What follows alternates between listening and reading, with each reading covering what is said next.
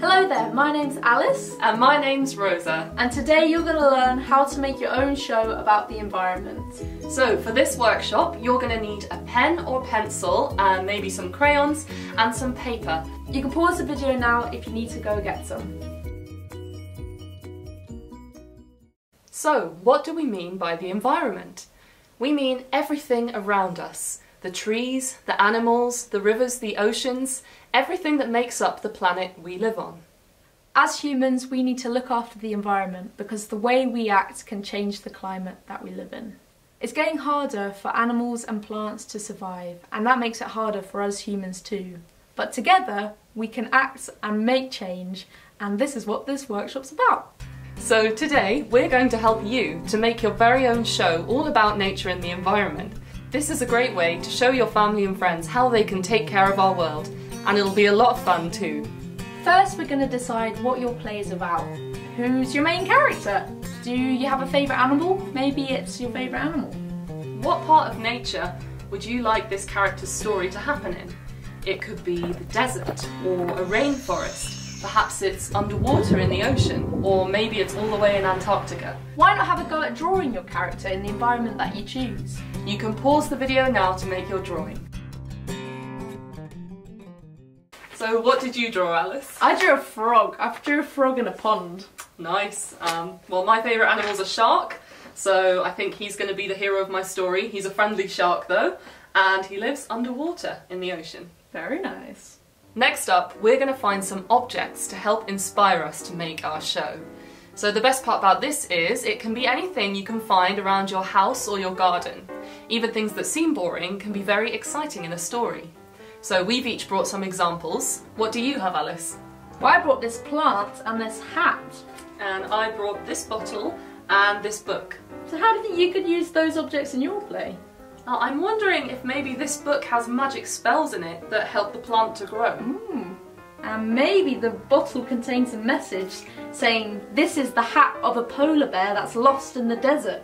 So pause the video now and have a look for some objects, and we'll see you in a minute. Now we'd like you to make up a few facts about your objects. So we'll try this out on Alice. I'm going to ask you a few questions. So Alice, you've got your lovely hat there. Yep. I must say it looks very excellent. Thank you very much. So where did it come from? Well, this came from the polar bear who's lost in the desert. And who does it really belong to? The polar bear. Okay. And does it have any special powers? Yeah, it has a special power to keep the polar bear at -50 degrees, which is freezing. Wow. Even in the hottest of suns. Very powerful hat. Now see if you can answer these 3 questions about your objects. Remember, the answers can be as magical and fantastical as you like. So where did it come from? Who does the object belong to? And does it have any special powers? So now we have your main character, we have a nature setting for them, and we have some objects that may or may not have some very special powers. But how are you going to perform your character? How does your character walk? How does your character talk?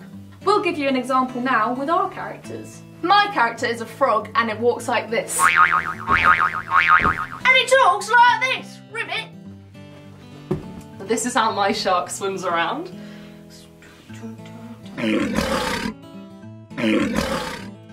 As you can hear, he doesn't talk very much, he mostly just makes roaring noises. Pause the video now to decide how your character walks and talks, and maybe what it even wears. So now we have your main character, and they have a setting in nature where this story is going to take place. So it's time to decide what the story is. What happens to them? So there are a few different types of story we can choose from, and we're going to talk about 2 of them now. One of the story types is overcoming a monster. So for example, Jack and the Beanstalk, where Jack has to battle a giant. So maybe your main character has to overcome some kind of monster. Or perhaps there's not one big monster, but you're doing a story that's more like a voyage from home. So perhaps your character has to go on a special quest that takes them away from their home, and they overcome some different obstacles and they meet some different characters along the way. Choosing a story can help you decide how your story starts and how it finishes. Does your character have to battle a monster? Do they have a special mission to save their home? Pause the video now and have a think about how you want your story to go. Now you have your story, it's time to add some special effects. What sounds are in your story? Have a look around your house to see what different objects you can find that might help you make those sounds. If the environment your story is in is windy, why not try a fan? Or perhaps you have some birds flapping around, so some gloves work great for this. And maybe your character has big heavy footsteps. You can use some books for that. Very ominous. Pause the video again now to go and find some objects to help you make sounds. Now is the most exciting part. It is showtime. You have your characters, you have your setting, you have your props, you have your special effects, and now you can show it to your audience. Maybe this is your friends, your family, or your teddy bears. You could also think about where your play would fit best. Would you like to perform it outside, or would you like to perform it inside? Do you want your audience to be sitting on chairs in a row, or do you want them to be standing up, or perhaps walking around with you? If you can do video calls, you could also show it to some friends or family who aren't in the house with you. Next up, you need to invite your audience. You could use your drawing as a poster for the show. And importantly, what's your show called? You can pause the video now to write the title of your show on the poster. My show's called A Frog Saved the Pond. Sounds like a happy story. What's yours called? Mine is called The Shark That Went Up a Mountain. It gets quite interesting, this one. Well, now all that's left is for you to perform your show. So we hope you had a really good time doing this workshop.